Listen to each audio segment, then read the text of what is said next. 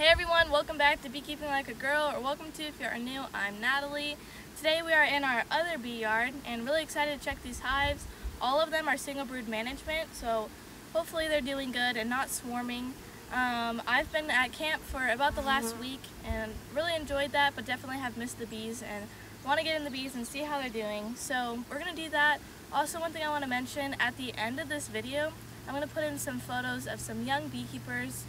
And if you want to participate in that and know anybody younger that is into beekeeping, I will leave the video, I think it's right here, I'm not sure, of a link for that video, and it'll just kind of tell you a little bit on what we're doing with that. And I think it's at the end of the video that I explain it, and I'll also try to leave my email in the description down below or in the comments, whatever I decide to do. And you can email me some photos of those. But let's go ahead and get into the bees and see how they're doing. So I picked this hive because it only has 2 supers on it, which means I only need to lift 2 boxes on camera. And let's go ahead and check them and see how they look.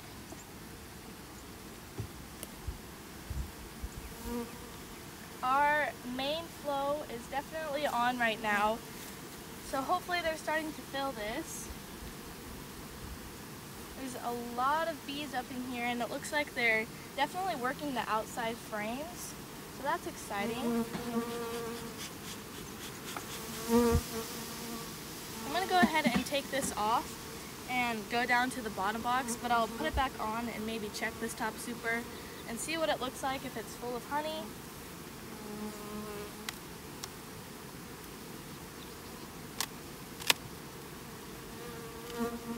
The super is pretty heavy. Let's see if I can lift this.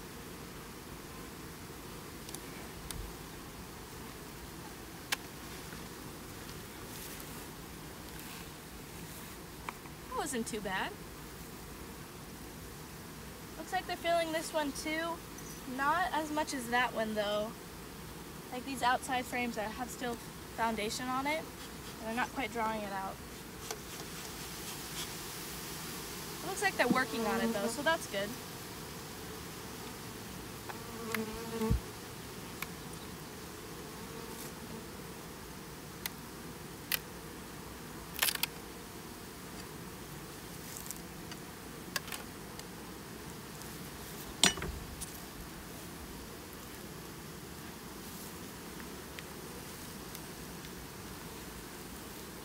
Alright, I'm going to do a tip test on them to see if they have swarm cells.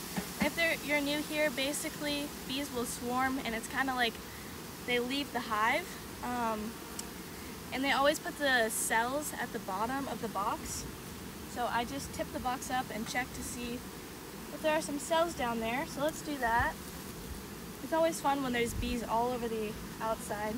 Like that one has them all in the handle, so it's really hard to get that box up, but it doesn't look like it's too bad over here.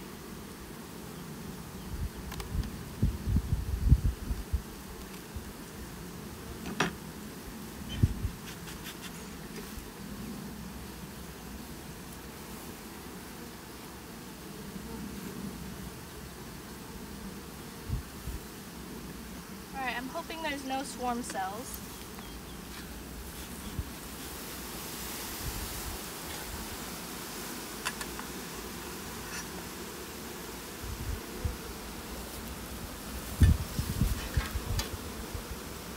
Looks like there's lots of cups. There is stuff in that one. You don't like have to tear down the cups, but I always do.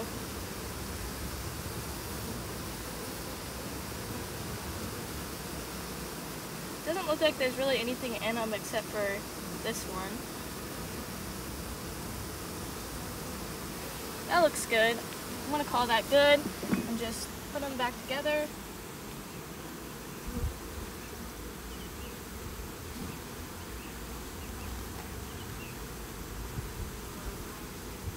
This part's always fun, trying to line it up with that bottom board.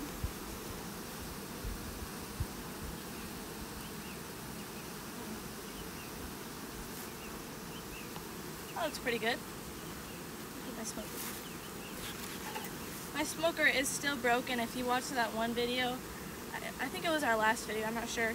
I did break my smoker, but it still works just fine. I mean, it's alright. Okay, I'm gonna go ahead and put the super back on.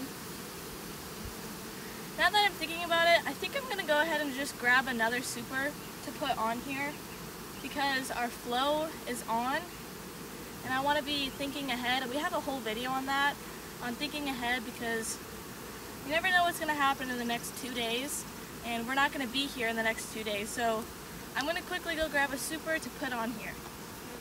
Okay, so I went ahead and grabbed another super, but my mom did correct me. I did say that they always put cells at the bottom, but they don't always put cells at the bottom. Like when they do super procedure or emergency cells, it'll be more at like the top of the frame or the middle, but there's normally cells at the bottom when they have swarm cells. But just wanted to say that. So this is a freshly waxed dip box. We have a video on wax dipping and that was so fun and I can't wait to do that again.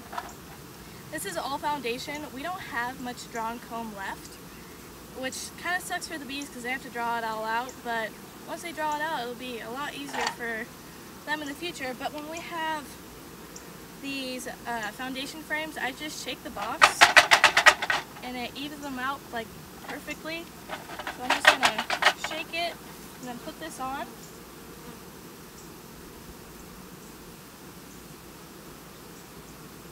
Now, one thing I've learned is that it's normally better to put the super that you're adding right next to the brood box, and they seem to work it faster.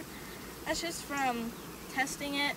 I don't know if it's true. I think it is. I mean, they work it a lot faster. So then I'm going to put the next lightest super on top, and then the heaviest super will go on the top, which is always fun when it's like all the way up here. You're gonna lift it all the way up there, which isn't normally easy, or at least it's not easy for me.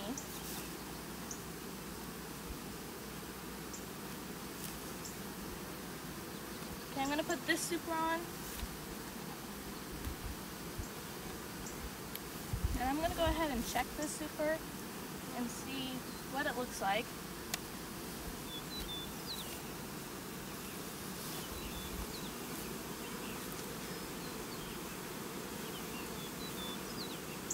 It looks like they're working it on the outside. I forgot a refractometer, which is for testing the honey. So I'm just gonna kind of look at it and see what it looks like, I guess. I don't know, I can't test it.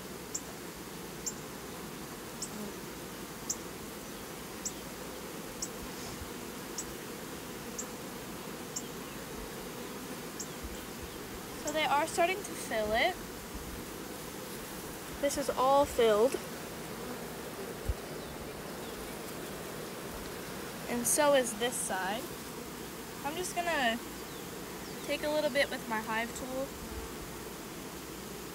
So that seems like definitely not as thick as I think it would be. But like, it's pretty thick, but that's definitely still too thin. That's just by guessing. I don't really know if I can't guess the number though. So that's definitely not ready though.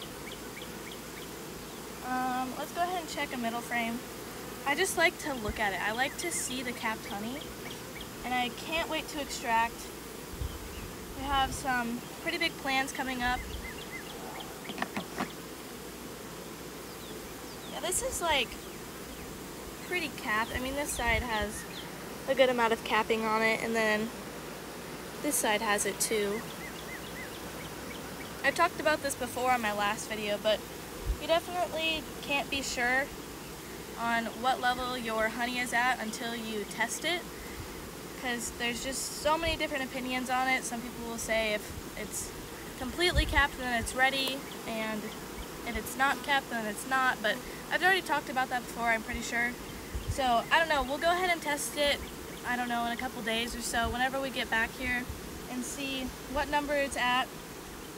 And that's pretty much it. We're just doing that to all of our hives over here.